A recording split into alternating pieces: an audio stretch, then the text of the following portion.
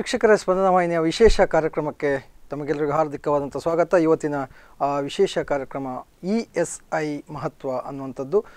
ಸಾಕಷ್ಟು ನಮ್ಮ ರಾಜ್ಯ ಮತ್ತು ನಮ್ಮ ದೇಶದಲ್ಲಿ ಹೊರಗುತ್ತಿಗೆ ಕಾರ್ಮಿಕರಾಗಿ ದುಡಿತಿರುವಂಥ ಸಾಕಷ್ಟು ಕಾರ್ಮಿಕರಿದ್ದಾರೆ.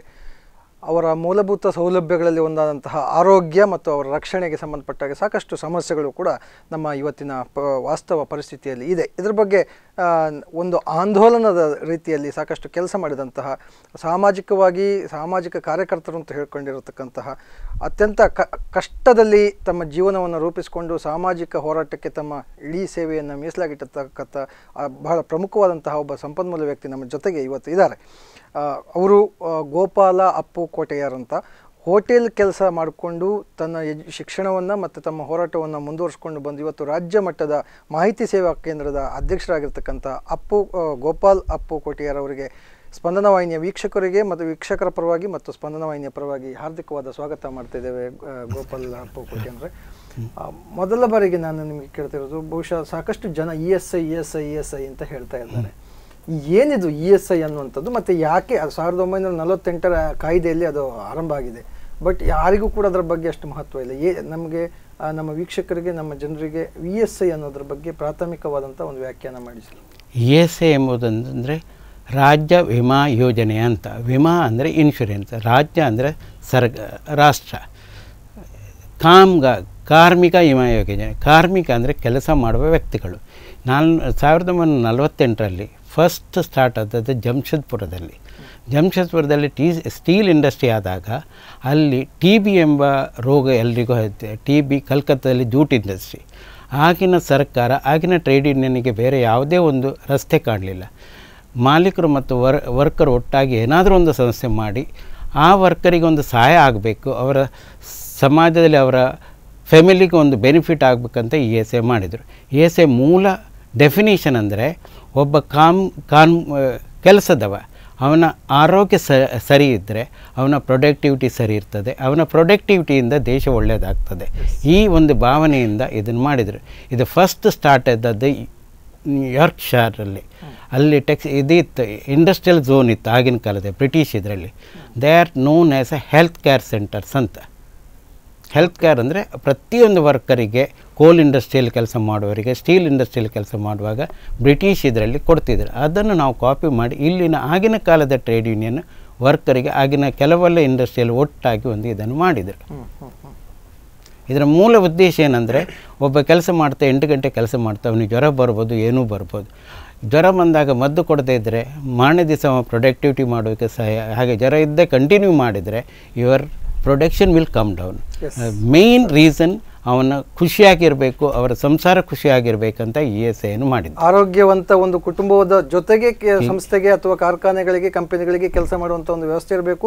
ಆ ಕೆಲಸದ ಸಂದರ್ಭದಲ್ಲಿ ಅವನ ಆರೋಗ್ಯದಲ್ಲಿ ಏನಾದರೂ ಏರುಪೇರಾದರೆ ಆವಾಗ ಮತ್ತೆ ಪುನಃ ಕಾರ್ಖಾನೆಯ ಡೆವಲಪ್ಮೆಂಟಿಗೆ ಮತ್ತು ಸೊಸೈಟಿ ಡೆವಲಪ್ಮೆಂಟಿಗೆ ಅದು ಎಫೆಕ್ಟ್ ಆಗ್ತದೆ ಎಂಬ ಆ ಭಾವನೆಯಿಂದ ಮಾಡಿದ ಒಂದು ಆ್ಯಕ್ಟ್. ಈ ಆ್ಯಕ್ಟ್ನಲ್ಲಿ ಏನೇನು ಕಂಡೀಷನ್ಸ್ಗಳಿದೆ ಪ್ರಮುಖವಾಗಿ? ಅಂದರೆ ESI ಅಂದರೆ ಯಾರಿಗೆ ಅಪ್ಲೈ ಆಗುತ್ತೆ? ನೋಡಿ, ಇನ್ನೂ ಕೆಲವು ಗೊಂದಲಗಳಿದೆ. ESI ಯಾರು ಮಾಡಬೇಕು, ಅದರ ಫೆಸಿಲಿಟೀಸ್ಗಳೇನು, ಅದು ಇನ್ನೂ ಕೂಡ ಗೊತ್ತಿಲ್ಲ. ಬಹುಶಃ ಯಾರಿಗೆಲ್ಲ ಅಪ್ಲೈ ಆಗಲಿಕ್ಕೆ? ESI ಎಂಬುದು ಕಾರ್ಮಿಕ ವಿಮಾ ಯೋಜನೆ. ಕಾರ್ಮಿಕ ಅಂದರೆ ಒಂದು ಯಾವುದೇ ಒಂದು ಆರ್ಗನೈಜೇಷನಲ್ಲಿ 10 ಜನ ಇದ್ದಲ್ಲಿ ಆ ಮಾಲೀಕರು ಕಂಪಲ್ಸರಿಯಾಗಿ ಅವರು ESIಯನ್ನು ಮಾಡಬೇಕು. ESI ಮಾಡುವಾಗ ಸಿಂಪಲ್ ಆ ಕಂಪನಿಯ ಎಷ್ಟು 10 ಜನರದ ಡಿಟೇಲ್ ಕೊಡಬೇಕು, ಅವರ ಫ್ಯಾಮಿಲಿ ಹಿಸ್ಟ್ರಿ ಎಲ್ಲ ಕೊಟ್ಟು ಎಂಟ್ರಿ ಮಾಡಬೇಕು. ಎಂಪ್ಲಾಯಿಂದ 1.75 ಅವರ ಸ್ಯಾಲರಿಯಿಂದ ಕಟ್ ಮಾಡಬೇಕು, 4.75 ಎಂಪ್ಲಾಯರ್ ಕಟ್ ಮಾಡಬೇಕು. ಒಟ್ಟು 6.5% ಟೋಟಲ್ ಗೌರ್ಮೆಂಟಿಗೆ ಹೋಗಬೇಕು. ಇದು ಮಾಡುವ ರೀತಿ. ಈಗ ಅಂದರೆ 2016-17ರಲ್ಲಿ ಎಲ್ಲೇ ಇರಲಿ 10 ಜನ ಯಾರಿದ್ದಾರ ಅವರಿಗೆ ESI ಮಾಡಲೇಬೇಕಂತ. ಅದರ ಮೊದಲು ಹಳ್ಳಿಗಳಲ್ಲಿ ESI ಇರಲಿಲ್ಲ. ಅದರ ಬಗ್ಗೆ ನಾವು ಆಂದೋಲನ ಮಾಡಿದ್ದೇವೆ, ಟ್ರೇಡ್ ಯೂನಿಯನ್ ಆಂದೋಲನ ಮಾಡಿ ಈಗ ಹಳ್ಳಿಯಲ್ಲಿ ಯೂನಿಯನ್ ಇದು ESI ಮಾಡಿದೆ. ಮೊನ್ನೆನೇ ನಾನು ಕೆಲವು ಹೆಬ್ರಿ ಆ ಸೈಡಲ್ಲಿ ಹೋಗಿ ಹಳ್ಳಿಯಲ್ಲಿ ಇರೋ ಸಣ್ಣ ಕಂಪನಿಗೆ ESI ಮಾಡಿ ಕೊಟ್ಟಿದ್ದೆ. ಅವರು ಖುಷಿಯಲ್ಲಿದ್ದಾರೆ. ಆದರೆ ಅದರ ಬೆನಿಫಿಟ್ ಏನಂತ ಅವರಿಗೆ ಇನ್ನೂ ಗೊತ್ತಿಲ್ಲ. ಅದರ ಬಗ್ಗೆ ನಮಗೆ ಮೇಯ್ನ್ ಏನಾಗಿದೆ, ನಾವು ಮಣಿಪಾಲ ಎಂಬುದು ವರ್ಲ್ಡಲ್ಲಿ ಎಜುಕೇಷನ್ ಸಿಟಿ ಹೇಳ್ತೇವೆ. ಆದರೆ ನಮ್ಮ ಜನರಿಗೆ ESI ಬಗ್ಗೆ ಅವೇರ್ನೆಸ್ ಇವತ್ತಿನವರೆಗೆ ಯಾರೂ ಕೊಡಲಿಲ್ಲ, ಕೊಡೋಕ್ಕೆ ಹೋಗೋದಿಲ್ಲ. ಮೇಯ್ನ್ ಇದಾದದ್ದು. ಈಗ ಮಹಾರಾಷ್ಟ್ರಕ್ಕೆ ಹೋಗಿ ಪ್ರತಿಯೊಬ್ಬ ವ್ಯಕ್ತಿಗೂ ಗೊತ್ತುಂಟು, ಆದರೆ ಇಲ್ಲಿ ಈ ಬಗ್ಗೆ ಯಾರೂ ಅದನ್ನು ಹೆಚ್ಚಿಗೆ ಮಾಹಿತಿ ಕೊಡೋಕೆ ಹೋಗೋದಿಲ್ಲ. ಇದನ್ನು ನಾನು ಎಷ್ಟೋ ಸಮಯದಲ್ಲಿ ಟಿ ವಿಯಲ್ಲಿ ಹೇಳಿದ್ದೇನೆ, ಅದು ಅಲ್ಲದೆ ವಾರ್ತೆಯಲ್ಲಿ ಹೇಳಿದ್ದೇವೆ, ಬೆಂಗಳೂರಲ್ಲಿ ವಾರ್ತೆಯಲ್ಲಿ ಹೇಳಿದ್ದೇವೆ. ಆದರೆ ನಮ್ಮ ಉಡುಪಿ, ಮಣಿಪಾಲ, ಮಂಗಳೂರಲ್ಲಿ ಅಷ್ಟದಕ್ಕೆ ಇದನ್ನು ಕೊಡುವುದಿಲ್ಲ. ESI ಎಂಬುದು ಸೋಷಿಯಲ್ ಸೆಕ್ಯೂರಿಟಿ. ಇಡೀ ವರ್ಲ್ಡಲ್ಲಿ ಇಂಡಿಯಾದ ESI ಅಷ್ಟು ದೊಡ್ಡ ಆರ್ಗನೈಸೇಷನ್ ಎಲ್ಲಿಯೂ ಇಲ್ಲ. ಅದರಲ್ಲಿ ಇರುವ ಹೆಲ್ಪ್ ಬೇರೆ ಯಾವುದರಲ್ಲೂ ಸಿಕ್ಕುವುದಿಲ್ಲ. ಅದರ ಡಿಟೇಲ್ ನಾವು ಬೇಕಾದರೆ ಹೇಳ್ತೇವೆ. ಒಂದು ESI ಇದ್ದವರಿಗೆ ಅವನಿಗೆ ಸಡನ್ಲಿ ಒಂದು ಕಾಯಿಲೆ ಬಂತಂತೇಳಿರಿ, ಅವನಿಗೆ ಅನ್ಬೇರೇಬಲ್ ಎಕ್ಸ್ಪೆನ್ಸಸ್. ಈಗ 35 ಲಕ್ಷ ಫೆಸಿಲಿಟೀಸ್ ಬಗ್ಗೆ ಮತ್ತೆ ಮಾತಾಡೋಣ. ನಾವು ಮೊದಲು ESI ಬಗ್ಗೆನೇ ಯಾರ್ಯಾರು ನೌಕರರು ಇದ್ದಾರೆ, ಇದು ಮ್ಯಾಂಡೇಟ್. ಸಾಮಾನ್ಯವಾಗಿ ನಮ್ಮ ಇಡೀ ನಮ್ಮ ದೇಶದಲ್ಲಿ ಮತ್ತೆ ರಾಜ್ಯದಲ್ಲಿ ಎಷ್ಟು ESIಗೆ ಅರ್ಹರಾಗಿರುವಂತಹ ಕಾರ್ಮಿಕರು ಇದ್ದಾರೆ ಅನ್ನುವಂಥದ್ದು ಏನಾದ್ರು ಅಂಕಿ ಸಂಖ್ಯೆ ಉಂಟು? ಎಲ್ಲಿ ಉಂಟು ನೋಡಿ, ನಾನು ಹೇಳ್ತೇನೆ. ಇಲ್ಲಿ ಕೊಟ್ಟಿದ್ದೇವೆ, ಲಾಸ್ಟ್ ಇಯರ್ ಬ್ಯಾಲೆನ್ಸ್ ಶೀಟ್ ಕೂಡ ನನ್ನ ಹತ್ರ ಉಂಟು. ನೋಡಿ, ಇದು ಓದಿ ಹೇಳ್ಬೋದು ನೀವು. ನೋಡಿ, ಟೋಟಲ್ ಇನ್ಶೂರ್ ಆದದ್ದು 25 crores ಜನರಿಗಾಗಿದೆ. 25 individual member. ಅವರಿಗೆ 5 ಜನ ಫ್ಯಾಮಿಲಿಯಲ್ಲಿ ಇದ್ದಾರೆ. ಒಟ್ಟಿಗೆ ಎಷ್ಟಾಯಿತು? 75. ಹಾಂ, 75 ಅಂದರೆ ದ್ಯಾಟ್ ಮಚ್ ಇನ್ಶೂರೆನ್ಸ್ ಇದು ಮಾಡಿದರೆ. ಮೊದಲು 15,000ದವರೆಗೆ ಮಾತ್ರ ESI ಇದ್ದದ್ದು. ಈಗ 21,000ದವರೆಗೆ ಇರುವವರು ESI ಇದು ಮಾಡ್ಬೋದು. ಮೊದಲು ಏನಿತ್ತು, ಸಣ್ಣ ಸಣ್ಣ ಕಂಪನಿ ಮಾಡ್ತಿರ್ಲಿಲ್ಲ. ಈಗ ಮ್ಯಾಂಡೇಟ್ರಿ ಮಾಡಿದ್ದಾರೆ. ಹಳ್ಳಿಯಲ್ಲಿ ಗೇರ್ಬೀಜ ಫ್ಯಾಕ್ಟ್ರಿ ಇರ್ಬೋದು, ಯಾವುದೇ ಸಣ್ಣ ಕಂಪನಿ ಇರ್ಬೋದು, 10 ಜನ ಇರುವವರು ಮಾಡಲೇಬೇಕು. ಓಕೆ, ಈಗ 25 crores ಈಗ ಏನು ಎಂಪ್ಲಾಯೀಸ್ ಈಗ ESI ಮಾಡಿದರೆ ಇನ್ನು ಉಳಿದ ಸಂಖ್ಯೆ ಅಂದಾಜು ಏನು ಏನಾದರೂ ಅದರಲ್ಲಿ ಕಾರಣ ಇರ್ತದೆ. ಕೆಲವರು ಸಂಬಳ 21ಕ್ಕಿಂತ ಮೇಲೆ ಇರ್ತದೆ, ಅವರು ಮೆಡಿಕಲ್ ಏಡಿಗೆ ಹೋಗ್ತಾರೆ. It is commonly known as A middle lower level in people. So ಈಗ ನನಗೆ ಒಂದು ಪ್ರಶ್ನೆ, ಈಗ ಅತ್ಯಂತ ಅದಕ್ಕೆ ಸ್ಯಾಲರಿಯ ಅಥವಾ ಸಂಬಳ ಅಥವಾ ಅವನ ಪಡೆಯುವಂತಹ ಏನು ವೇತನ ಇದೆಯಲ್ಲ, ಆ ವೇತನದ ಮಿತಿ ಏನಾದರೂ ಇದೆ? ಇಷ್ಟಕ್ಕಿಂತ ಇಷ್ಟು 21,000ದವರೆಗೆ ಸಂಬಳ ಇರುವವರಿಗೆ ಯಾರಿಗೂ ESI ಮಾಡಬಹುದು. ಓಕೆ, 21. ಈಗ ಒಬ್ಬ ವ್ಯಕ್ತಿಗೆ ಒಂದು 5,000 ರೂಪಾಯಿ ಸಂಬಳ ಕೊಡ್ತಾರೆ ಅಂತ ತಿಳ್ಕೊಳ್ಳಿ. ಅಂತ ಸಂದರ್ಭದಲ್ಲಿ ಈಗ 5,000 ಸಂಬಳ ಎಂಬುದು ಇಲ್ಲ. ಯಾಕಂದರೆ under the minimum age act 2016 ಅಕ್ಟೋಬರಲ್ಲಿ ಮಾಡಿದಲ್ಲಿ ಇಲ್ಲಿ ಉಡುಪಿ ಡಿಸ್ಟಿಕ್ಗೆ 9,750 ಪ್ಲಸ್ DA ಅಪ್ಲಿಕೇಬಲ್ಸ್, ಅದನ್ನು 11,000 ಬರ್ತದೆ. 5,000 ಕೊಡುವಲ್ಲಿ ಎಲ್ಲಾದರೂ ಹೇಳಿದರೆ ಅವರ ಕಂಪನಿ ರೈಡ್ ಆಗ್ತದೆ. ಓಕೆ, ಬಿಕಾಸ್ ಈಗ ಮಿನಿಮಮ್ ಏಜ್ ಆ್ಯಕ್ಟ್ ಅಂದರೆ 19 ಅದು ಇದ್ದದ್ದು ಯಾವಾಗ 5,000 ಒಂದು 4-5 ವರ್ಷದ ಹಿಂದೆ. ಈಗ ಲೀವಿಂಗ್ ಇಂಡೆಕ್ಸ್ನ ಮೇಲೆಗೆ ಇವತ್ತು 9,750 ಮಿನಿಮಮ್ ಏಜ್ ಉಡುಪಿ ಇದಕ್ಕಾಗ್ತದೆ. ಬೆಂಗಳೂರಲ್ಲಿ 10,100 ಪ್ಲಸ್ DA. ಓಕೆ, ಈಗ ಇನ್ನೊಂದು ಕಡೆ ಏನಾಗುತ್ತೆ ಸರ್, ಈಗ ಸಾಮಾನ್ಯವಾಗಿ ನಮ್ಮ ದೇಶದ ಆರ್ಥಿಕ ಸ್ಥಿತಿ ಮತ್ತು ವಾಣಿಜ್ಯೀಕರಣದ ವಿಚಾರ ನೋಡಿದರೆ ಸಾಕಷ್ಟು ಹೋರಾಟಗಳು ಕೂಡ ಆಗ್ತದೆ. ಕಾರ್ಮಿಕ ವರ್ಗದ ಪರವಾಗಿ ಸಾಕಷ್ಟು ಕಾರ್ಮಿಕ ಸಂಘಟನೆಗಳು ಕೂಡ ಹೋರಾಟ ಮಾಡ್ತಾ ಇದ್ದಾರೆ ಕೋಟ್ಯಾರವರ. ನನಗೆ ಒಂದು ಬಹಳ ಪ್ರಮುಖವಾದ ಪ್ರಶ್ನೆ ಏನಂತ ಕೇಳಿದರೆ, ನೀವು ಏನು ಆ್ಯಕ್ಟ್ 1948ನೇ ಆ್ಯಕ್ಟ್ ಏನು ಹೇಳುತ್ತೆ ನಿಮ್ಮದು ESI, ಒಂದು ಕಡೆ ಅದನ್ನ ಫಾಲೋ ಮಾಡ್ತಾರೆ, ಇನ್ನೊಂದು ಕಡೆ ಅದನ್ನ ಎಲ್ಲೋ ಒಂದು ಕಡೆ ಲೂಪ್ ಹೋಲ್ಸ್ಗಳನ್ನ ಇಟ್ಕೊಂಡು ನೀವು ಹೇಳ್ತೀರಿ 10 ಜನಕ್ಕಿಂತ ಮೇಲೆ ಇರಬೇಕು, 10 ಜನ ಮಿನಿಮಮ್ ಇರಬೇಕು, 10 ಜನಕ್ಕಿಂತ ಜಾಸ್ತಿ ಇರುವಂತಹ ಸಂಸ್ಥೆಗಳಲ್ಲಿ ಅದು ಅಪ್ಲಿಕೇಬಲ್ ಅಂತ ಹೇಳ್ತಾರೆ. ಶುರು ಮಾಡ್ಬೇಕು. ಈಗ ಕೆಲವು ಕಡೆ ಅದನ್ನೇ ಅವಾಯ್ಡ್ ಮಾಡಿಕೊಂಡು 8 ಜನ 9 ಜನಕ್ಕೆ ಲಿಮಿಟ್ ಮಾಡಿ ಇಟ್ಕೊಂಡ್ಬಿಟ್ರೆ ಅಂತ ಸಂದರ್ಭದಲ್ಲಿ ಆ ಕಾರ್ಮಿಕರು ESI ವಂಚಿತರಾಗುತ್ತಾರೆ. 10, 5, 4 ಎಂಬುದುಂಟಲ್ಲ ನಮ್ಮ ಭ್ರಷ್ಟಾಚಾರದ ಒಂದು ಮೂಲ. ಯಾಕಂದರೆ ನಾವು ರಿಜಿಸ್ಟ್ರೇಷನಿಗೆ ಲೇಬರಿಗೆ ಹೋಗ್ತೇವೆ. ನಂದು 40 ಜನ ESI ಕೆಲಸ ಮಾಡ್ತಾರೆ, ನಾನು ಅಲ್ಲಿ ತೋರಿಸೋದು 5-6 ಜನ. ಯಾಕಂದರೆ ಇದರಲ್ಲಿ labour department is highest corrupt in the Indian economy. ಅದೇ ರೀತಿ ESI ಅಥಾರಿಟಿಯು ಹೈಯೆಸ್ಟ್ ಕರಪ್ಟ್. ಯಾಕಂದರೆ ತಿಂಗಳಿಗೆ ಅವ್ರದ್ದು ರೂಲ್ ಉಂಟು, ನಾನು ಕಣ್ಣಾರೆ ನೋಡಿದ್ದಕ್ಕೆ ಮಾಡಿದ್ದು ಉಂಟು. ಈಗ ನಿಮ್ಮ ಹತ್ರ 40 ಜನ ಎಂಪ್ಲಾಯ್ ಇದ್ದಾರೆ, ಲೇಬರ್ ಇನ್ಸ್ಪೆಕ್ಟರ್ ಹೇಳ್ತಾರೆ, ಅರೆ ನೀನು 9ಕ್ಕಿಂತ ಮೇಲೆ ತೋರಿಸ್ಬೇಡ, ನಿನಗೆ ESI ಪ್ರಾವಿಡೆಂಟ್ ಫಂಡಲ್ಲಿ ಆಗ್ತಾ ಅಂತ. ಹಾಗಾದ್ರೆ ನಾನು ಏನು ಮಾಡಬೇಕು? ನೀನು ತಿಂಗಳಿಗೆ 5,000 ಕೊಡು. So you need not worry about the thing. ಅದನ್ನು ಯಾರಾದರೂ ವಿಜಿಲೆನ್ಸ್ ಹೇಳಿದಾಗ ಬಂದಾಗ ಅವರು ಬ್ಯಾಕ್ ಡೇಟರಲ್ಲಿ ಫೈನ್ ಹಾಕ್ತಾರೆ. ಇದನ್ನು ಮೂಲ ಕಾರಣ ನಮ್ಮ ESI ಫೇಲ್ ಆಗೋದಕ್ಕೆ ESI ಮತ್ತು ಲೇಬರ್ ಡಿಪಾರ್ಟ್ಮೆಂಟ್ ಕಾರಣ. ಸರ್, ಈಗ ESI ಮಾಡಬೇಕಾದ್ರೆ ಒಬ್ಬ ಕಾರ್ಮಿಕನಿಗೆ ESI ಮಾಡಬೇಕಾದ್ರೆ ಆ ಕಾರ್ಮಿಕನ ಅರ್ಹತೆಗಳು, ನೀವು ಒಂದು ಸ್ಯಾಲ್ರಿ ಹೇಳಿದ್ರಿ, ಇಷ್ಟು ಸ್ಯಾಲ್ರಿಗಿಂತ ಜಾಸ್ತಿ ಇರಬೇಕು, ಅದು ಮಿನಿಮಮ್ ವೇಜಸ್ ಈಗ ಆ್ಯಕ್ಟ್ ಪ್ರಕಾರ ಇರೋದು ಮಿನಿಮಮ್ ಒಂದಿಷ್ಟು ಅಮೌಂಟ್ಗಿಂತ ಜಾಸ್ತಿ ಇರಬೇಕು, 25ಗಿಂತ ಬಿಲೋ ಇರಬೇಕು. ಸೊ ನಾನು ಕೇಳ್ತಿರೋದು, ಈಗ ಅಕಸ್ಮಾತ್ ಆ ರೀತಿಯ ಒಂದು ವೃತ್ತಿಯಲ್ಲಿ ಅವ ಸೇವೆ ಮಾಡ್ತಾ ಇರುವಾಗಲೂ ಕೂಡ ಅವ ESI ಪಡ್ಕೊಳ್ತಾನೆ ಇಟ್ಕೊಳ್ಳಿ, ಪಡ್ಕೊಂಡಾಗ ಸಿಕ್ಕುವಂಥ ಸೌಲಭ್ಯಗಳು ಒಂದಷ್ಟಿದೆ. ಸೊ ಅದು ಅದೇ ಹಾಸ್ಪಿಟಲ್ಗಳಲ್ಲಿ ನಾವು ಪಡ್ಕೊಳ್ಬೇಕು ಅಥವಾ ಬೇರೆ ಹಾಸ್ಪಿಟಲ್ಗಳಲ್ಲೂ ಕೂಡ ಹೋಗ್ಬೋದು? ಅದರ ಬಗ್ಗೆ ಹೇಳ್ತೇನೆ. ಒಂದು ಸರ್ತಿ ESI ಎನ್ರೋಲ್ ಆದ ನಂತರ ಈಗ ಲೇಟೆಸ್ಟ್ ಈಗ ಮೊನ್ನೆ ಒಂದು ಇದು ಮಾಡಿದ್ದಾರೆ, ಇವತ್ತು ಮೆಂಬರ್ ಆದರೆ ನಾಳೆಯಿಂದ ನೀವು ESI ಪಡಿಬೋದು. ಯಾವುದಂದರೆ ಗಿಡಿಸಿಗಳನ್ನು ನೀವು ಪಡಿಬೋದು. ಉಳಿದ ಚಿಕಿತ್ಸೆಗಳನ್ನು 9 ತಿಂಗಳು ಆಗಬೇಕಂತ ಒಂದು ಇದು ಉಂಟು. ESI ಪಡೆಯುವ ರೀತಿ ಇಷ್ಟೇ. ನೀವು ESI ಮೆಂಬರ್ಶಿಪ್ ಆದ ಕೂಡಲೇ ESI ಡಿಸ್ಪೆನ್ಸರಿಗಳಿರ್ತವೆ. ಮಣಿಪಾಲದಲ್ಲುಂಟು, ಉಡುಪಿಯಲ್ಲುಂಟು, ಕುಂದಾಪುರದಲ್ಲಿ ಉಂಟು. ಅಲ್ಲಿ ಹೋಗಿ ನಿಮಗೆ ಏನಾದರೂ ಎಮರ್ಜೆನ್ಸಿ ಕೇಸ್ ಇದ್ದರೆ ಅವರು ಬರೆದು ಕೊಡ್ತಾರೆ. ಹೋಗಿ KMCಗೆ ಅಡ್ಮಿಟ್ ಆಗಿ ಆದರ್ಶಕ್ಕೆ ಹೋಗಿ total that is called as A panel hospitals. ಅಂದರೆ KMC ಇಸ್ ಅ ಮೇಯ್ನ್ ಇಲ್ಲಿಗೆ. ಹಾಗೆ ಆದರ್ಶ ಉಂಟು, ಪ್ರಸಾದ್ ನೇತ್ರಾಲಯ ಉಂಟು, ಹೈಟೆಕ್ ಉಂಟು. ಅದೇ ರೀತಿ ಮಂಗಳೂರಲ್ಲಿ 8 ಕಾಲೇಜ್ ಇದು ಹಾಸ್ಪಿಟಲ್ ಉಂಟು. ಅಲ್ಲಿ ಎಲ್ಲಿಯೂ ಅವರು ಇದು ಮಂಗಳೂರಲ್ಲಿ ESI ಹಾಸ್ಪಿಟಲೇ ಉಂಟು ಅಲ್ಲಿ. ಓಕೆ ಈಗ ನಾನು ಕೇಳ್ತಿದ್ದೀನಿ, ಈಗ ಲೆಸ್ ದೆನ್ 10 ಮೆಂಬರ್ಸ್ ಎಂಪ್ಲಾಯೀಸ್ ಅವರು ಇದ್ದಾರೆ ಒಂದು ಕಂಪನಿಯಲ್ಲಿ ಇಟ್ಕೊಳ್ಳಿ, ಒಂದು ಸಣ್ಣ ಕಂಪನಿ ಇದೆ. ಆ ಕಂಪನಿ ಒಂದು ಒಳ್ಳೆಯ ಕಂಪನಿ, ಅದೊಂದು 10 ವರ್ಷದ ಇತಿಹಾಸ, ಅದಕ್ಕೆ ಹಿಸ್ಟ್ರಿ ಇದೆ. ಸೊ ಅವರು ಯಾವಾಗಲೂ 9 ಜನ ನೌಕರರನ್ನು ಇಟ್ಕೊಂಡು ಕೆಲಸ ಮಾಡ್ತಾರೆ. ಸೊ ಅವರಿಗೆ ನಿಮ್ಮ ಆಕ್ಟ್ ಅಂಡರ್ ಪ್ರಕಾರ ಅದು ಬರಲ್ಲ ESI. ಸೊ ನಾನೊಬ್ಬ ನೌಕರ, ನಾನು ಅಲ್ಲಿ ನಂಗೆ ESI ಫೆಸಿಲಿಟೀಸ್ ಬೇಕು ಅಂದಾಗ ನಾನು ಈ 6.5% ಅನ್ನ ನಾನೇ ಬ್ಯಾರ್ ಮಾಡಿ, ಕಾರ್ಮಿಕನೇ ಬ್ಯಾರ್ ಮಾಡಿ ಆ ಫೆಸಿಲಿಟಿ ಪಡ್ಕೊಳ್ಳಿಕ್ಕೆ ಸಾಧ್ಯ ಇದೆಯಾ? ಇಲ್ಲ ಸರ್, ಇಲ್ಲ. ಹಾಗಿದ್ರೆ ನಿಮ್ಮ ಆಕ್ಟ್ ಪ್ರಕಾರ ಸೊ ಅಂತಹ ಸಾಕಷ್ಟು ಒಂದು ಸಾವಿರಾರು ಕಂಪನಿಗಳಲ್ಲಿ ಕೆಲಸ ಮಾಡುವಂಥ ಕಾರ್ಮಿಕರ ಗತಿ ಏನು? ಇದರ ಬಗ್ಗೆ ನಮ್ಮ ಮಾಹಿತಿ ಸೇವಾ ಸಮಿತಿ ಒಂದು ಸರ್ವೆ ರಿಪೋರ್ಟನ್ನು ಮಾಡಿದ್ದೇವೆ. ನಾವು ಈಗಾಗಲೇ ಸೆಂಟ್ರಲ್ ಮಿನಿಸ್ಟ್ರಿಗೆ ಕಳಿಸಿಕೊಟ್ಟಿದ್ದೇವೆ.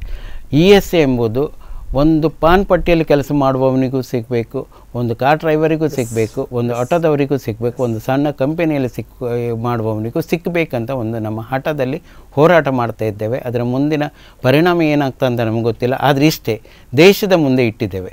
ಯಾಕಂದರೆ ಪ್ರತಿಯೊಬ್ಬ ಕೆಲಸ, ಒಂದು ಬಿಡಿ ಕಟ್ಟುವವನು ಒಬ್ಬ ಕಾರ್ಮಿಕನೇ, ಒಂದು ಡ್ರೈವರು ಕಾರ್ಮಿಕನೇ. ಆ ಕಾರ್ಮಿಕನ ಅವನ ಹಕ್ಕನ್ನು ತೆಗೆಯುವುದು ಮೂಲಭೂತ ಹಕ್ಕನ್ನು ನಾವು ಎಳೆದುಕೊಂಡಾಗ ಆಗ್ತದೆ. ಅವನು ಹಣ ಕಟ್ಟುವುದಕ್ಕೆ ತಯಾರಿದ್ದಾನೆ, ಆದರೆ ನಮ್ಮ ಸರ್ಕಾರ ನನ್ನ ಕಾನೂನನ್ನು ಮೀರಿ ನಾನು ಮಾಡೋದಿಲ್ಲ ಅಂತ. ಈ ಬಗ್ಗೆ ನಾನೊಂದು ನಿಮಗೆ ಹೇಳ್ತೇನೆ. ನಾನು ಒಂದು ಉಡುಪಿಯಲ್ಲಿ ಒಂದು ಟ್ಯಾಕ್ಸಿ ಯೂನಿಯನ್ ಅಂತ ಉಂಟು. ಅವರಲ್ಲಿ 15 ಜನರನ್ನು ಒಟ್ಟು ಮಾಡಿ ಗಣೇಶ್ ಟ್ರಾವೆಲ್ಸ್ ಅಂತ ಮಾಡಿ ಅವರ ಹಣವನ್ನೇ ಅಲ್ಲಿ ಡ್ರೈವರನ್ನು ಎಂಪ್ಲಾಯ್ ಅಂತ ಮಾಡಿ ಅವರಿಗೆ ESI ಫೆಸಿಲಿಟಿ ಮಾಡಿಸಿಕೊಟ್ಟೆ. 1 ವರ್ಷದ 2 ತಿಂಗಳಾಯಿತು. ಅವರು ಬೆನಿಫಿಟ್ ಸಿಗ್ತಾ ಉಂಟು ಅವರಿಗೆ. ಆದರೆ ಒಂದು ದೊಡ್ಡ ಬೆನಿಫಿಟ್ ಅವರಿಗೆ ಸಿಕ್ಕಲಿಲ್ಲ. ಅದಕ್ಕಾಗಿ ಇವತ್ತು ನಾನು ನಿಮ್ಮ ಮುಂದೆ ಈ ಪ್ರಸ್ತಾವನೆ ಇಡ್ತೇವೆ. ಆದರೆ ಜನರು ನನ್ನ ಹತ್ರ ಬಂದರೆ, 9 ಜನ ಇದ್ದರೂ ಕೂಡ ನನ್ನ ಹತ್ರ ಬಂದರೆ ಅವರಿಗೆ ESI ನಾನು ಹೇಗಾದರೂ ಮಾಡಿ ಅವರಿಗೆ ಕೊಡಿಸುವಂಥ ದಮ್ಮೆದಾರಿ ನಾವು ತೆಕ್ಕೊಳ್ತೇವೆ. Mass India we will request the management to add 1 more family member, no problem on that. We have to give A justice to the people ಅಂತ. ಅಲ್ಲ, ಈಗ ಒಂದು ನನಗೆ ನೀವು ಇಷ್ಟು ಹೋರಾಟ ಮಾಡ್ತಿದ್ದೀರಿ ಸರ್, ಇಷ್ಟೊಂದು ಸಾಮಾಜಿಕವಾಗಿ ಒಂದು ಕಾರ್ಮಿಕ ವರ್ಗದ ಪರವಾಗಿ ನೀವು ನಿಲ್ತೀರಿ. ಇಂಡಿವಿಜುವಲ್ ESI ಬಗ್ಗೆ ನೀವು ಯಾವ ರೀತಿಯ ಹೋರಾಟಗಳು, ಅಂದರೆ ಒಬ್ಬ ವ್ಯಕ್ತಿ ಒಬ್ಬನಿಗೆ ಉದಾಹರಣೆಗೆ ನನ್ನ ಮನೆಯಲ್ಲಿ ಒಬ್ಬರು ಕೆಲಸಕ್ಕೆ ಜನ ಇದ್ದಾರೆ, ದಿನ ಕೆಲಸಕ್ಕೆ ಜನ ಇದ್ದಾರೆ, ಅವ್ರಿಗೆ ನಾನು ತಿಂಗಳಿಗೆ ಒಂದಿಷ್ಟು ಕೊಡ್ತೇನೆ. ಸೊ ಅವರಿಗೆ ನಿಮ್ಮ ಯೂನಿಯನ್ ಇಲ್ಲ, ಕಂಪನಿ ಇಲ್ಲ, ಏನೂ ಇಲ್ಲ, ಬಟ್ ಅವರಿಗೆ ಒಂದು ಮೂಲಭೂತ ಹಕ್ಕು ಅದು ESI ಅನ್ನೋದು ಸರ್ಕಾರ ಕೊಡುವಂಥ ಒಂದು ಹಕ್ಕು. 1948 ಆ್ಯಕ್ಟ್ ಪ್ರಕಾರ ಪ್ರತಿಯೊಬ್ಬ ಹೊರಗುತ್ತಿಗೆದಾರ ಕಾರ್ಮಿಕ ಇರ್ಬೋದು ಅಥವಾ ಎಂಪ್ಲಾಯ್ ಇರ್ಬೋದು, ಆ ಮಿನಿಮಮ್ ವೇಜಸ್ನಲ್ಲಿ ಮಿಡಲ್ ಕ್ಲಾಸ್ನ ಲೆವೆಲ್ನಲ್ಲಿ ಸ್ಯಾಲ್ರಿ ಪಡ್ಕೊಳ್ಳೋರಿಗೆ ಇಷ್ಟು ಸಿಗಬೇಕಾದ ಹಕ್ಕನ್ನು ಎಲ್ಲ ವಂಚನೆ ಮಾಡ್ದಂಗೆ ಆಗಲ್ವೇ? ಅದ್ರ ಬಗ್ಗೆ ತಾವು ಏನು ಹೋರಾಟದ ಪ್ರಕ್ರಿಯೆಗಳನ್ನ ಮಾಡಿ? ಹೋರಾಟದ ಪ್ರಕರಣ ಅಂದರೆ ಸರಿ ನೋಡಿ, ಒಬ್ಬ ಸಿಂಗಲ್ ಎಂಪ್ಲಾಯ್ ಇದ್ದಾರೆ ಅಂತ ತಿಳಿಯುವ ಏನಾಗ್ತದೆ, ಇವತ್ತಿನ ಕಾಲದಲ್ಲಿ 2 ದಿವಸ ಕಟ್ತಾರೆ, 4 ದಿವಸ ಬಂದ್ ಮಾಡ್ತಾರೆ. ಆಗ ಸಿಕ್ಕುವ ಅವನ ಬೆನಿಫಿಟ್ ಹೋಗಿಬಿಡ್ತದೆ. ಇದನ್ನು ಕಂಟಿನ್ಯೂ ಮಾಡುವಂಥದ್ದು ಒಂದು ಪ್ರಕ್ರಿಯೆ ನಾವು ಮಾಡಿಕೊಳ್ಳಿಲ್ಲ ಯಾವುದೇ ಒಂದು ವಿಷಯದಲ್ಲಿ. ಈಗ ನನಗೆ ಮೊನ್ನೆಯಿಂದ 30 ಕಂಪನಿದ ಲೆಟ್ರ್ ಬಂತು. ಅವ್ರು ಏನು ಹೇಳ್ತಾರೆ, ಸರ್ ನನಗೆ 10 ಜನ ಇದ್ದಾರೆ, ಆದರೆ ವರ್ಕರ್ ನಮಗೆ ESI ಬೇಡ ಹೇಳ್ತಾರೆ. ನಾನೇ ಹೋಗಿ ಅವ್ರಿಗೆ ಕನ್ವಿನ್ಸ್ ಮಾಡಿದ್ದು, ಇದು ನೀವು ತಪ್ಪು ಮಾಡ್ತೀರಿ, ಇದು ನಿಮ್ಮ ಜೀವನ ಮುಂದೆ ಏನಾಗ್ತಾ ಅಂತ ಹೇಳೋಕ್ಕೆ ಬರೋದಿಲ್ಲ. ಇವತ್ತೊಂದು ಕ್ವಾರ್ಟರಿಗಾಗಿ ನೀವು ನಿಮ್ಮ ಜೀವನವನ್ನು ಹಾಳು ಮಾಡ್ಕೊಳ್ಬೇಡಿ, ನಿಮ್ಮ ಮಕ್ಕಳನ್ನು ಹಾಳು ಮಾಡಬೇಡಿ ಅಂಥದ್ದೀಗ ಮೊನ್ನೆ 3 ಕಂಪನಿಯನ್ನು ನಾನು ಮಾಡಿಕೊಟ್ಟೆ. ನಾವು ಅಲ್ಲಿ ಏನು ತೆಕ್ಕೊಳ್ಳೋದಿಲ್ಲ ಅವ್ರ ಹತ್ರ. ಆದರೆ ನಮ್ಮ ಒಂದೇ ಉದ್ದೇಶ, ಇಡೀ ದೇಶದಲ್ಲಿ ESI ಪ್ರಚಾರ ಆಗಬೇಕು, ಪ್ರತಿಯೊಬ್ಬರಿಗೂ ಅದರ ಸವಲತ್ತು ಸಿಕ್ಕಬೇಕು, ಇದು ಅವನ ಮಾನವೀಯ ಹಕ್ಕು. ಆ ಹಕ್ಕನ್ನು ನಾವು ಬಿಡಬಾರ್ದು ಎಂಬ ಒಂದೇ ಉದ್ದೇಶದಿಂದ. ಅದರಲ್ಲೂ ಮತ್ತು ಹೇಳ್ತೇವೆ, ನಾವು ಟ್ರೇಡ್ ಯೂನಿಯನ್ಸ್ ಅಲ್ಲ, ಅಂದರೆ ಮಾಹಿತಿ ಅಂದರೆ ಇನ್ಫಾರ್ಮೇಷನ್ ಸೆಂಟರ್. ಒಂದು ಕರೆ ಇದೆ. ಹಲೋ ಹಲೋ, ನಮಸ್ತೆ ಸರ್, ಯಾರು ಮಾತಾಡ್ತಿದ್ರಿ, ಎಲ್ಲಿಂದ ಕರೆ ಮಾಡ್ತಿದ್ರಿ? ನಾನು ಕೇಶವ ಅಂತ ದೇಹಲಾಟಿಲ್ಲ. ಹಾಂ, ಹೇಳಿ ಸರ್, ಹೇಳಿ. ಅದು ಒಳ್ಳೆ ಒಂದು ಕಾರ್ಯಕ್ರಮ ಇಟ್ಟುಕೊಂಡಿದ್ದೀರಿ ನೀವು. ಥ್ಯಾಂಕ್ ಯು ಸರ್, ಹೇಳಿ. ಅಂದ್ರೆ ESI ಬಗ್ಗೆ ಅದೆಷ್ಟೋ ಜನರಿಗೆ ಸಂಸ್ಥೆ ಬಾರಿ ಒಳ್ಳೆ ಕಾರ್ಯಕ್ರಮ ಇಟ್ಟುಕೊಂಡಿದ್ದೀನಿ. ಓಕೆ ಸರ್, ನಾನು 17 ವರ್ಷದ ಒಂದು ಸಂಸ್ಥೆಯಲ್ಲಿ ಕೆಲಸ ಮಾಡ್ತಾ ಇದ್ದೇನೆ. ಈಗ ESI ರನ್ನಿಂಗ್ ಉಂಟು. ಈಗ ಒಂದು ವೇಳೆ ನನ್ನ ಕೆಲಸ ಬಿಟ್ಟು ಅಂತ ಇಟ್ಕೊಂಡ್ರೆ ಅದು ಎಷ್ಟು ಸಮಯ ವ್ಯಾಲಿ ಇರ್ತದೆ ಅದಕ್ಕೆ ಅಂತ? ಓಕೆ, ಇದಕ್ಕೆ ಉತ್ತರ ಕೊಡ್ತಾರೆ ಸರ್. ಬೇರೆ ಏನಾದರೂ ನಿಮ್ದು ಪ್ರಶ್ನೆ ಇದೆಯಾ? ಮತ್ತೆ ಒಂದು, ಈಗ ESI ನಮ್ಮ ಇಲ್ಲಿ ಮಂಗಳೂರಿಗೆ ಹೋದ್ರೆ ಇಲ್ಲಿ ಡಾಕ್ಟರ್ ಬರೆದು ಕೊಟ್ಟ ಒಂದು ಟ್ಯಾಬ್ಲೆಟ್ ಅಲ್ಲಿ ಸಿಗುದಿಲ್ಲ. ಎಸ್, ಓಕೆ, ಇದು 2 ಪ್ರಶ್ನೆಗಳಿಗೆ ಅವರು ಉತ್ತರ ಕೊಡ್ತಾರೆ. ಥ್ಯಾಂಕ್ ಯು ಸರ್, ತಮ್ಮ ಕರೆ ಮಾಡಿ ತಮ್ಮ ಮಾಹಿತಿ ಪ್ರಶ್ನೆಗಳನ್ನು ಹೇಳಿದ್ದಕ್ಕೆ ಥ್ಯಾಂಕ್ ಯು ಸರ್. ಈಗ ಅವರ 2 ಪ್ರಶ್ನೆಗಳು ಏನಂತ ಕೇಳಿದ್ರೆ, ಒಂದು ಎಷ್ಟು ನಾವು ಒಂದು ಕೆಲಸ ಬಿಟ್ಟು ಹೋದರೆ ಅದರ ಅವಧಿ ಹೇಗೆ ಏನು ಅಂತ, ಇನ್ನೊಂದು ಮಾತ್ರೆಗಳು ಔಷಧಿಗಳು ಹಾಸ್ಪಿಟಲ್. ನೋಡಿ, ಈಗ ESI ಅಲ್ಲಿ ಆಫ್ಟರ್ ರಿಟೈರ್ಮೆಂಟ್ ಆದರೂ ಕೂಡ ಅವರಿಗೆ ತಿಂಗಳಿಗೆ 130 ರೂಪಾಯಿ ಕಟ್ಟಿದರೆ ಅವರ ಎಲ್ಲ ಬೆನಿಫಿಟ್ ಅವರಿಗೆ ಸಿಗ್ತದೆ ರಿಟೈರ್ಮೆಂಟ್. ಎರಡನೇದ್ದು, ನೀವು ಕೆಲಸ ಬಿಟ್ಟು 6 ತಿಂಗಳವರೆಗೆ ನಿಮ್ಮ ESIಯನ್ನು ಪಡಿಬೋದು. ಮತ್ತು ಹೊಸ ಕಂಪನಿ ಹೋದರೆ ಇದೇ ನಂಬರಲ್ಲಿ ಅವರು ಅಲ್ಲಿ ESIಯನ್ನು ಪಡಿಬೋದು. ಓಕೆ, ನಮ್ಮ ಮುಂದಿನ ಉತ್ತರಗಳನ್ನು ಆಮೇಲೆ ಪಡ್ಕೊಳ್ಳೋಣ. ಕೋಟಿಯಾರವರೇ, ವೀಕ್ಷಕರೇ, ನಮ್ಮ ಚರ್ಚೆ ಮುಂದುವರಿತದೆ. ಅದಕ್ಕಿಂತ ಮೊದಲೊಂದು ಪುಟ್ಟ ವಿರಾಮ.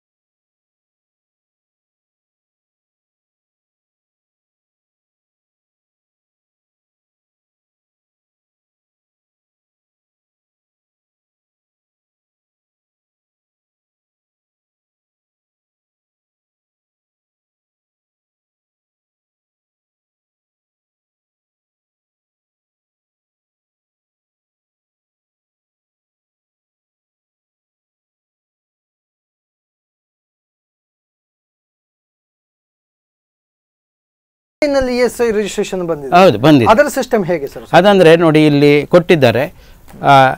ಈಗ ಅವ್ರದ್ದು ಇದು ಉಂಟು, ಫೇಸ್ಬುಕ್ ಉಂಟು, ಟ್ವಿಟರ್ ಉಂಟು.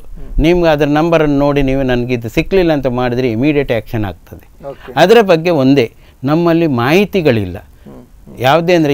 ಈಗ ಅದು ಆನ್ಲೈನ್ ರಿಜಿಸ್ಟ್ರೇಷನ್, ಅದು ಇಂಡಿವಿಜುವಲ್ ESI ಆಗುತ್ತೆ ಹೇಗೆ? ಇಂಡಿವಿಜುವಲ್ ಆನ್ಲೈನ್ ರಿಜಿಸ್ಟರ್ ಅಂದರೆ ಬರೀ ಕಂಪನಿಗೆ ರಿಜಿಸ್ಟ್ರೇಷನ್. ರಿಜಿಸ್ಟ್ರೇಷನ್ ಅಂದರೆ ನಿಮ್ಗೆ ಹೋಗಬೇಕಾದ್ರೆ ನಿಮ್ಮ ನಂಬರ್ ಹಾಕಿ ಇದಕ್ಕೆ ಇದು ಹಾಸ್ಪಿಟಲಿಗೆ ಇದು ಮಾಡಿದರೆ ಅಲ್ಲಿ ರಿಜಿಸ್ಟ್ರೇಷನ್ ಆಯಿತು. Then you have to keep the certificate to them, that's all. Okay okay. ಅದಕ್ಕೂ ಈ ESI ಮೆಂಬರ್ಶಿಪ್ಪಿಗೂ ಅದಕ್ಕೇನಿಲ್ಲ. ಸಂಬಂಧ. ಈಗ ಮೊದಲೇನಾಗಿತ್ತು, ರಿಜಿಸ್ಟ್ರೇಷನ್ ಮಾಡೋದಿದ್ದರೆ ಈಗ ಒಂದು 10 ಜನ ಉಂಟು. ರಿಜಿಸ್ಟ್ರೇಷನ್ ಮಾಡಬೇಕಾದ್ರೆ ಲೇಬರ್ ಇನ್ಸ್ಪೆಕ್ಟರ್ ಹತ್ರ ಹೋಗಬೇಕು. ಲೇಬರ್ ಇನ್ಸ್ಪೆಕ್ಟರ್ ಅಲ್ಲ, ESI ಇನ್ಸ್ಪೆಕ್ಟರ್. ಹೋಗುವಾಗಲೇ 10,000 ಅವನ ಕೈಯಲ್ಲಿ ಕೊಡಬೇಕು. ಹಾಗಿದ್ರೆ ಮಾತ್ರ ನಿಮ್ಮ ಕಂಪನಿ ESI ರಿಜಿಸ್ಟರ್ ಆಗ್ತದೆ. ಈಗ ಅದನ್ನು ಆನ್ಲೈನ್ ಮಾಡಿದ್ದಾರೆ, ಅದರಿಂದ ಯಾವುದೇ ಕರಪ್ಷನ್ ಅದರಲ್ಲಿ ಇಲ್ಲ. ಸರ್, ನೀವು ಆವಾಗ ಒಂದು ಮಾತು ಹೇಳಿದ್ರಿ, ಕೆಲವು ಟ್ಯಾಕ್ಸಿ ಡ್ರೈವರ್ಸ್ಗಳು ಅವರಿಗೆ ಇಂಡಿವಿಜುವಲ್ ಮಾಡೋಕ್ಕಾಗಲ್ಲ ಹೇಳಿ ಒಂದು ಯೂನಿಯನ್ ಮಾಡಿದ್ನ, ಒಂದು ಟ್ರಾವೆಲ್ಸ್ ಅಂತ ಮಾಡಿದ್ವಿ. ಈಗ ಅದು ಕಾನೂನಿನ ಪ್ರಕಾರ ಅದು ಫೇಕ್ ಅಂತ ಆಗಲ್ಲ? ಎಲ್ಲ ಫೇಕ್ ಅಲ್ಲ. They are enrolled as N employee. It is not we are farming A big company on it. ಅದರಲ್ಲಿ ಅವರಿಗೆ ಸಂಬಳ, ಈಗ ಪ್ರತಿಯೊಬ್ಬರು ಅದರಲ್ಲಿ ಇದು ಮಾಡ್ತಾರೆ.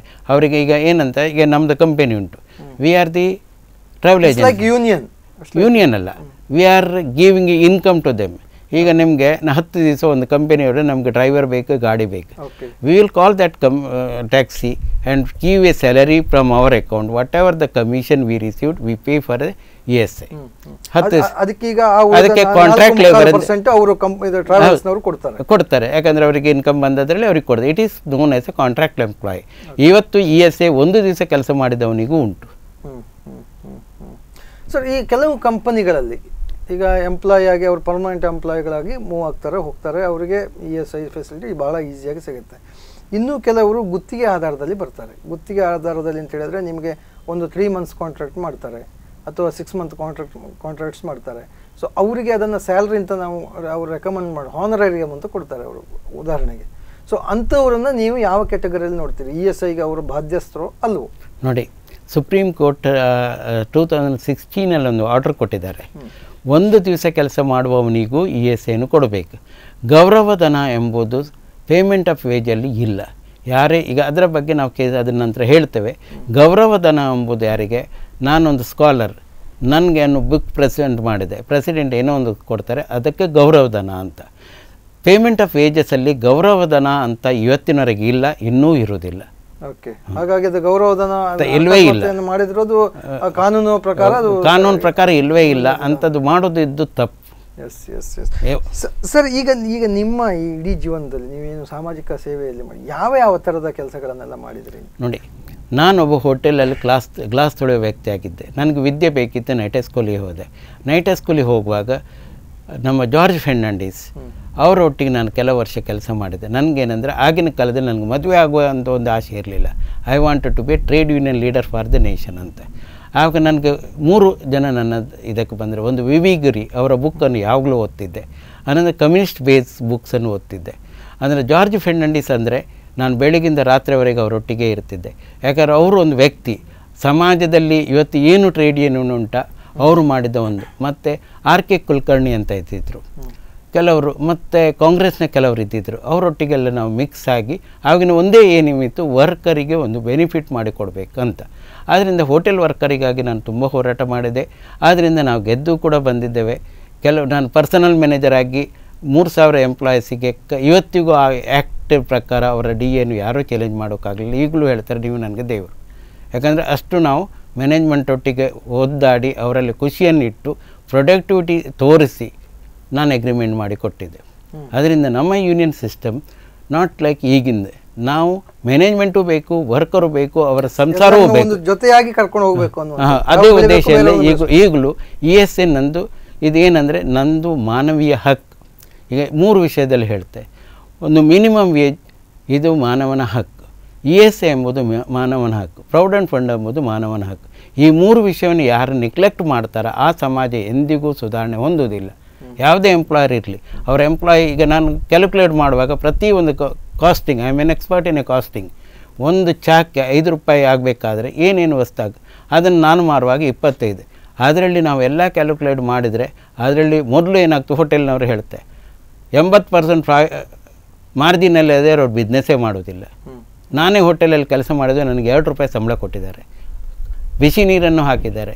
ಆದರೂ ನಮ್ಗೆ ಕಲಿಬೇಕೆಂಬ ಒಂದೇ ಉದ್ದೇಶದಿಂದ ನಾವು ಮಾಡಿದ್ದೇವೆ. ಇವತ್ತಿನ ನಾವು ಹಣ ಮಾಡಲಿಲ್ಲ. ಆದರೆ ನನ್ನ ಉದ್ದೇಶ ಏನು, ESI ಎಂಬುದು ಎಲ್ಲಿಗೂ ತಾಗಬೇಕು, ಹಳ್ಳಿಯಲ್ಲಿ ಆಗಬೇಕು. ಅವರು ಹಣಕ್ಕಾಗಿ ಮಾರ್ವಾಡಿ ಹತ್ರ ಹೋಗಬಾರ್ದು. ಕರೆಕ್ಟ್, ಬಡ್ಡಿಗೆ ಹಣ ತಗೊಂಡು ಇದು ನಮ್ಮ ಟ್ರೀಟ್ಮೆಂಟ್ ಆಗಬಾರ್ದು. ಮತ್ತು ಈಗ ರಿಟೈರ್ಡ್ ಆದ ನಂತರ ಕೊಡೋ ESI ಫೆಸಿಲಿಟಿ ಉಂಟು. ಮಕ್ಕಳ ಹಣಕ್ಕಾಗಿ ರಿಟೈರ್ಡ್ ಆದವರು ವೆಯ್ಟ್ ಮಾಡಬೇಕಾಗಿಲ್ಲ.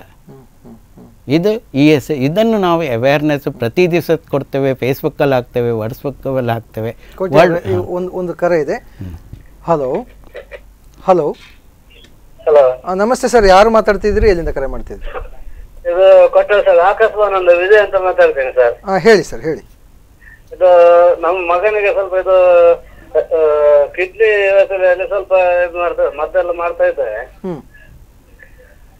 ಆದ್ರೆ ಮೊನ್ನೆ ESI ಹೋದಾಗ ಅವ್ರು ಹೇಳಿದ್ರು 1 ವರ್ಷ, 2 ವರ್ಷ ದಾಟ್ಬೇಕು, ಅದಕ್ಕೆ ಮೊದಲು ಇರೋದಿಲ್ಲ ಅಂತ ಹೇಳಿದ್ರೆ. ಈಗ ಎಷ್ಟು ವರ್ಷ ಆಯ್ತು ನೀವು ಜಾಯ್ನ್ ಆಗಿ? ಎಷ್ಟು ಆಯ್ತು ವರ್ಕ್ ESI ಫೆಸಿಲಿಟಿ ಪಡ್ಕೊಂಡು? ಎಷ್ಟು ವರ್ಷ ಆಯ್ತು? ESI ಕೆಲಸಕ್ಕೆ ಜಾಯ್ನ್ ಆಗಿ 2 ವರ್ಷ ಆಯ್ತು. ಈಗ ಅದು ESI ಮಾಡಿ 1 ವರ್ಷ ಆಗಿದೆ.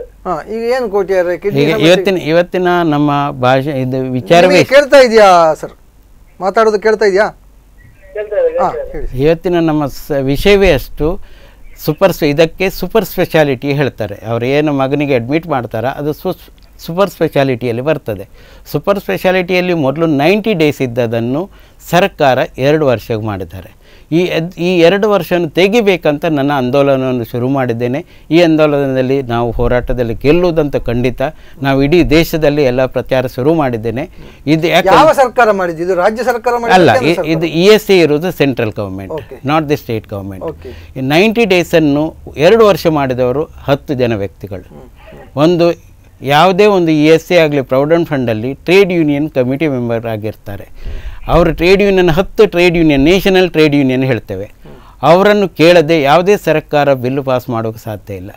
ಅವ್ರಿಗೆ ಗೊತ್ತಿದ್ದು ಅವರ ವರ್ಕರಿಗೆ ತೊಂದರೆ ಆಗ್ತದೆ ಅಂತದ್ದು ನೋಡದೆ ಅವರು ಅದಕ್ಕೆ ಸಿಗ್ನೇಚರ್ ಹಾಕಿದ್ದಾರೆ. ಅದನ್ನು ನಾನೀಗ ಹೋರಾಟ ಮಾಡೋದು ಮಾಹಿತಿ ಸೇವಾ ಸಮಿತಿಯ ಪ್ರತಿಯೊಂದು ವ್ಯಕ್ತಿಗೂ ಇದನ್ನು ಅವೇರ್ನೆಸ್ ತಂದು ನಾವು ಇದನ್ನು ಗೆಲ್ಲಬೇಕಂತ ಒಂದೇ. ನೀವು ಕೂಡ ಈ ಹೋರಾಟದಲ್ಲಿ ಕೈ ಜೋಡಿಸಿ ಬಹುಶಃ ನಿಮ್ಮ ಮಗನ ಆರೋಗ್ಯ ಕೂಡ ಸ್ವಲ್ಪ ಬೇಗನೆ ಸುಧಾರಣೆ ಆಗಬಹುದು. 100 ಕೈಗಳು ಒಟ್ಟು ಸೇರಿ ಮಾಡಿದಂಥ ಹೋರಾಟ ಹೆಚ್ಚು ಯಶಸ್ವಿ ಆಗುತ್ತೆ ಸರ್. ಥ್ಯಾಂಕ್ ಯು ನಿಮ್ಮ ಪ್ರಶ್ನೆಗಳಿಗಾಗಿ ಸರ್. ಅಲ್ಲ, ಈಗ ಒಂದು ಪ್ರಶ್ನೆ, ಈಗ ನೀವು ಅವರ ಮಾತು ಮತ್ತು ನಿಮ್ಮ ಮಾತುಗಳ ಮಧ್ಯದಲ್ಲಿ ಒಂದು ಉದ್ಭವ ಆಗಿದೆ. 10 ಟ್ರೇಡ್ ಯೂನಿಯನ್ಗಳು, ಕಾರ್ಮಿಕ ಸಂಘಟನೆಗಳು, 10 ದೇಶ ಮಟ್ಟದ 10 ಕಾರ್ಮಿಕ ಸಂಘಟನೆಗಳು ಯಾಕಾಗಿ ಅದನ್ನು ಮಾಡಿದ್ದು ಅನ್ನೋದ್ರ ಬಗ್ಗೆ ನಾವು ಚರ್ಚೆ ಮಾಡೋಣ. ಅದಕ್ಕಿಂತ ಮೊದಲು ಒಂದು ಪುಟ್ಟ ವಿರಾಮವನ್ನು ತಗೊಳ್ಳೋಣ ವೀಕ್ಷಕರೇ. ನಮ್ಮ ಚರ್ಚೆ ಮುಂದುವರಿತದೆ ಒಂದು ಪುಟ್ಟ ವಿರಾಮದ ಬಳಿಕ.